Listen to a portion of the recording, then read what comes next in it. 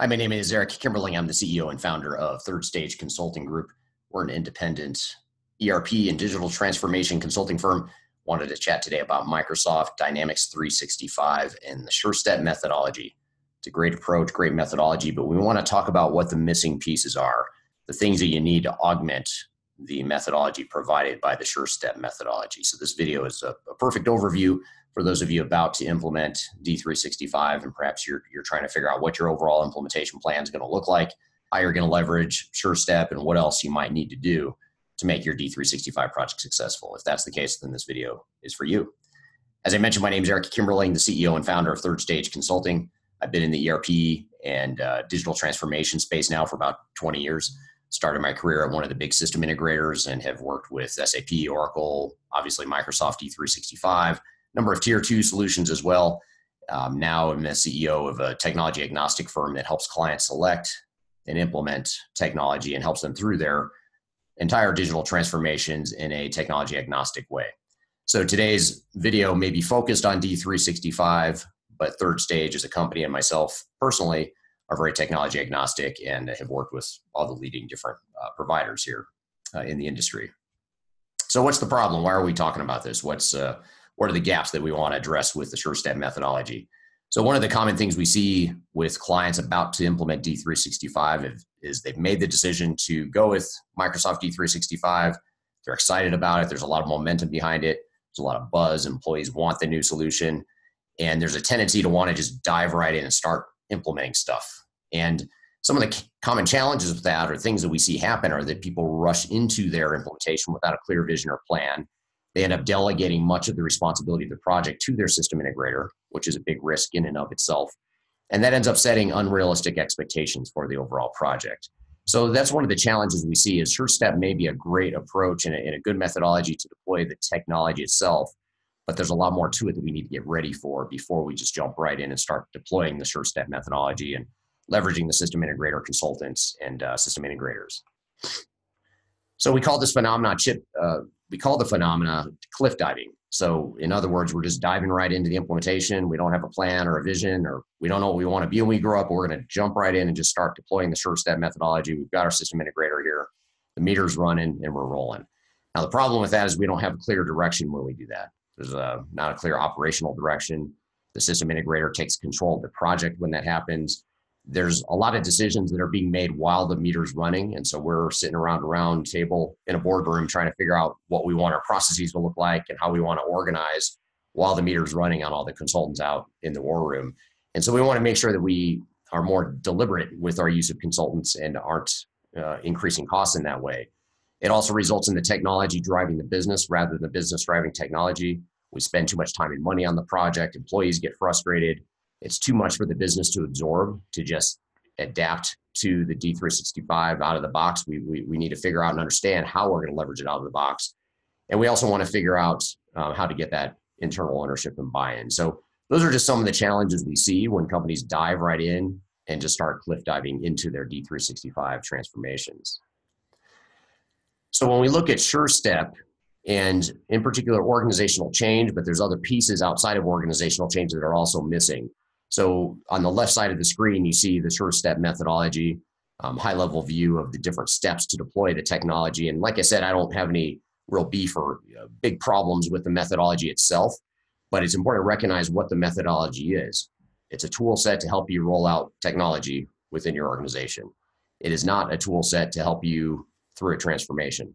So what we're trying to figure out is how do we leverage this, the Sure Step methodology, and augment it with the pieces that are missing to help make this more of a transformation and make sure that we actually get the benefits out of the system, that we don't spend too much time and money implementing the solution, and that ultimately ends up making our business better at the end of the day.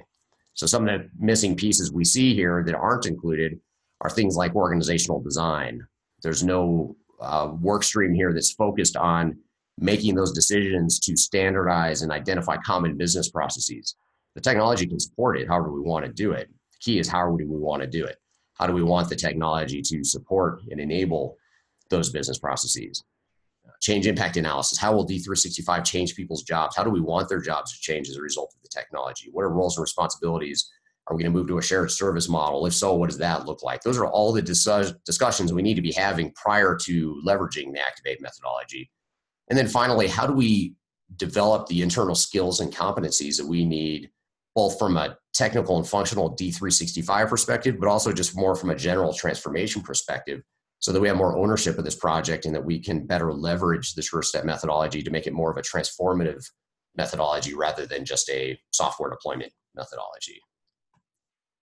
And the reason this is also important is because these projects are complex, and the more complex some of the things listed in the pie chart here, the more complex the project's going to be. So in other words, the things listed, or the things with yellow stars next to them, are things that are have the highest impact on the overall transformation: time, cost, complexity, risk, duration. All that stuff is affected by everything in the blue chart, but especially those things in yellow with yellow stars. So the bigger the process change that we're going to make as a result of this D365 project, the more complex and longer the project's going to take.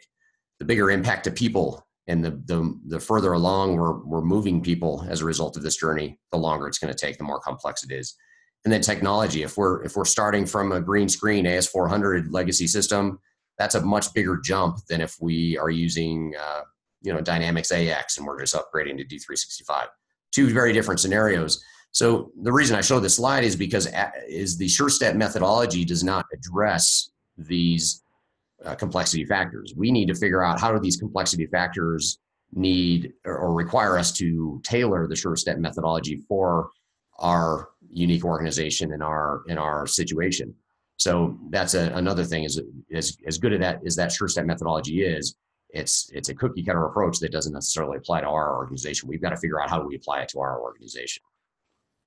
And so when we're working with clients on their D365 deployments, and we have a handful of them right now that we're helping them through their D365 transformations, we end up acting as an extension of the client's project team, working with the system integrator to help manage that system integrator, make sure that we're deliberately using the system integrator in a way that's cost effective and effective overall, and also making sure we identify the risks and mitigate the risk of the overall transformation. So again, being that client advocate that's going to help make sure that that project is successful and that we're managing the system integrator well, and that the overall transformation isn't just a software deployment, but an actual business and digital transformation. So that's the role we typically play with our clients on some of these projects. And one of the first things we do when we're working with these clients is, before we start unpacking the Sure Step methodology, we want to look at what are all the things we need to do to get ready for that. The things that may seem like it's going to delay a project or take you longer because you're not starting on the technical and functional stuff until later, but it's going to, at the end of the day, it's going to speed up things, and it's going to make things go a lot faster and cheaper by doing this stuff up front. So we have a whole nother video on my YouTube channel that you can search up, D365 Implementation Readiness. I have a whole video that unpacks this one slide and breaks it up into more detail. For the purpose of today, though, I'll just talk at a high level of some of those work streams and the things that we need to cover prior to leveraging that Sure Step methodology. First is strategic and executive alignment. The Sure Step methodology is not going to help you get aligned and figure out what your executive vision strategy is for this overall transformation. That's something you need to define up front. That's something we'll help our clients do prior to jumping into the Sure Step part of designing and building stuff. On the operational readiness side of things, think of that as the business process improvement side of things at a high level. We're not getting down into the workflows and the details of D365 yet, but we're defining at a higher level, what are our common business processes? What are our strategic processes that we want to define in a little bit more detail, and make sure that we allow those processes to drive D365 rather than assuming that D365 is going to tell us somehow how to run our business. So having that clear business blueprint for what we want to look like, not a technical blueprint for the software, but more of the business blueprint that the technology will fit within.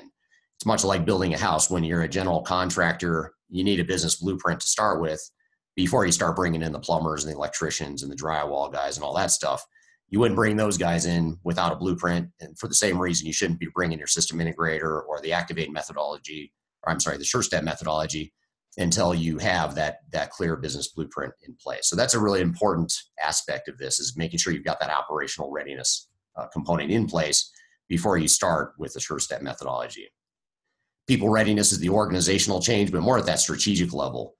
Sure Step does have components that address the training and communications more at that tactical level, particularly later in the project as it comes time to train end users. There's a whole ton of stuff that needs to happen prior to that. And that's what this is intended to do, is to figure out how our roles and responsibilities going to change and how do we want the organization to look prior to rolling out D365 using that Sure Step methodology. And then the technical readiness component is another piece here where we want to look at two things. One is the overall architecture, how D365 is going to be deployed, what the scope, what modules we're going to use, what the scope is, and what other third-party systems we might tie into that, and just having a clear vision for that. The other piece, in addition to the, call it the physical infrastructure piece of it, is more the organizational infrastructure. How do we build the internal IT, functional, technical capabilities to allow us to have more ownership of this project and to be on more even footing with our system integrator or VAR or whoever's implementing this for us.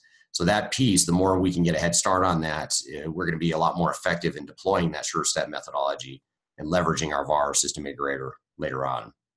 And then finally, project governance and planning. One thing that in general, most VARs and system integrators in the D365 ecosystem that we work with are not good at is project governance, risk management, having a clear governance structure in place. And that's something that really you need to own and have at the more, call it the program management level, the implementing organization level, and the system integrator or the VAR needs to fall within that framework. So we need to define what that looks like up front before we ever start with the Sure Step methodology and the system integrator. We also want to have a clear plan for how we're going to roll this out, what our overall transformation strategy is. All that stuff needs to be defined early on. And one of the other components that we use throughout an entire D365 transformation is this QA framework. So we help clients make sure that we've identified and uncovered risks using a number of different lenses throughout the transformation. And more importantly, we're identifying how are we going to mitigate those risks and what are we going to do about the risks? What's the risk management plan and how are we going to make sure we avoid them? So again, it's acting as that extension of our client's PMO and really helping make sure that the fox isn't guarding the hen house, so to speak, because system integrators and VARs typically aren't good at or don't want to identify the risks of the work they're doing, because in some ways it could be personal because you're calling them out as something that's not working or there's a problem in the transformation. Here's what we need to do. That's okay. That stuff happens all the time, no matter who's implementing. So the key is how do we identify those risks and how do we mitigate those risks? So I hope this has been helpful. I hope it gives you something to think about as you start your D365 journey. Hope it gives you something to think about as you try to figure out how are we going to use Sure Step to help enable our transformation. If you have questions or you'd like to chat more about this or just bounce around ideas, feel free to use me as a sounding board. Reach out to me on my cell phone, which is listed here, my email address. You can also connect with me on LinkedIn or Twitter as well. So I hope this is helpful and look forward to seeing and chatting with you soon. Take care.